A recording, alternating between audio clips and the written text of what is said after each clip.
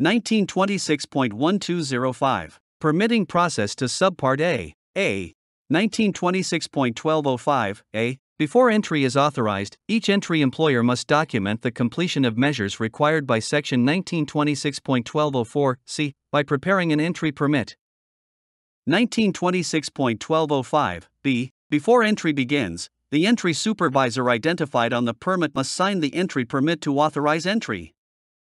1926.1205, C. The completed permit must be made available at the time of entry to all authorized entrants or their authorized representatives, by posting it at the entry portal or by any other equally effective means, so that the entrants can confirm that pre-entry preparations have been completed.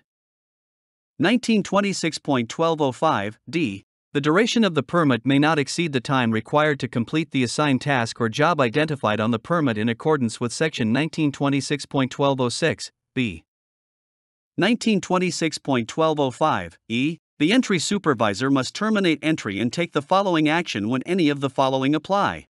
1926.1205, E. 1 through E. 3. Cancel the entry permit when the entry operations covered by the entry permit have been completed, or suspend or cancel the entry permit and fully reassess the space before allowing re-entry when a condition that is not allowed under the entry permit arises in or near the permit space and that condition is temporary in nature and does not change the configuration of the space or create any new hazards within it, and cancel the entry permit when a condition that is not allowed under the entry permit arises in or near the permit space and that condition is not covered by paragraph E2 of this section.